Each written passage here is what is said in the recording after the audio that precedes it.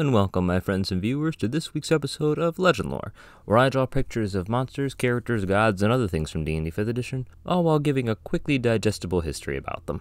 Together, we'll go over their origins within the game, how they're utilized in the modern edition, and how I like to utilize them in my own games. This episode will be encountering a fiend whose creation and emergence is probably one of the most impactful and memorable moments at any gaming table. The Vargouille. The Vargouille first appeared in D&D 1st edition. A small fiend native to the lower planes before its insidious disease somehow managed to make its way across the material realm. Resembling deformed and beastly human-like heads, bat-like wings framed their disgusting vestiges of sharp teeth and long twisting tendrils instead of hair. The in-lore origin of the Vargouille is often disputed, some believing that a Debidan had made them as a servitor race, only for them to betray him and devour him whole.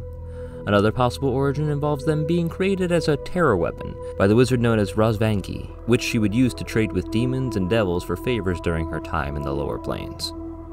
I personally subscribe to the latter, as I love the idea of wizards being the architects of some of the world's greatest terrors, so this is the one that I go to for my table.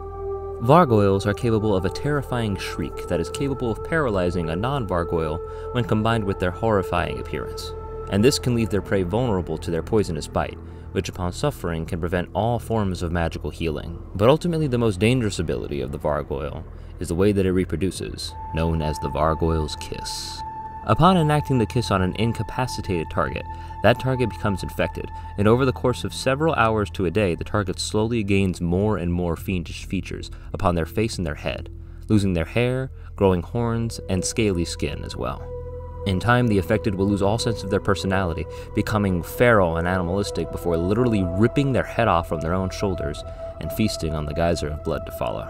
The best way to avoid encountering a Vargouille is to keep within brightly lit areas or daylight, which they personally detest and avoid at all costs. It is even believed that exposure to daylight or sunlight, magical or otherwise, is capable of slowing down the Vargouille's infection, which can also be fully cured by magics that remove diseases or curses. Vargouilles in my world are akin to a mixture of invasive species and an extremely contagious plague. Wherever there can be hellish or abyssal monsters appearing, a Vargouille is sure to follow, using other fiends as a means of finding targets to infect and feed on. When the fiend they are following attracts the attentions of their adventurers, they simply lie in wait and allow them to waste their time and energy slaying that fiend before the Vargouille makes itself known and attacks the weakest looking one, looking to infect them as soon as possible. Infecting an NPC or a player and seeking out a cure is a really good quest for low-level characters to have, especially since they won't have access to any magic that can remove the disease yet. You can also have them face off against an entire hive of Vargouilles, kissing every single player to make sure that they all share the same grisly fate. And if you wish to take a more stealthy approach, you can have a nomadic Vargouille hive pass by and kiss and infect a pack of sleeping adventurers, leaving small clues to their presence and ratcheting up the tension very quick, as the party has just slept away a few of the precious hours they need to find a cure.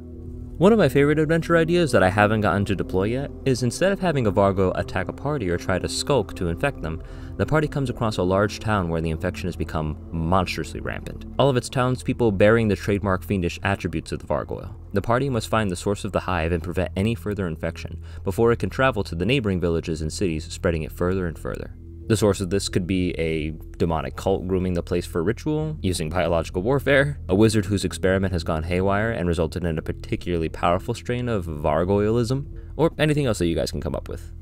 The Vargouille itself can be harvested for its powerful venom, which can be used to dip arrows or weapons in for healing prevention. And then my homebrew magic item for this monster is something known as the Face of the Vargouille, a special mask made from the creature's face that has been cleaned and tanned, bearing a whistle made from the vocal cords and larynx of the creature, meant to simulate its stunning shriek once per day.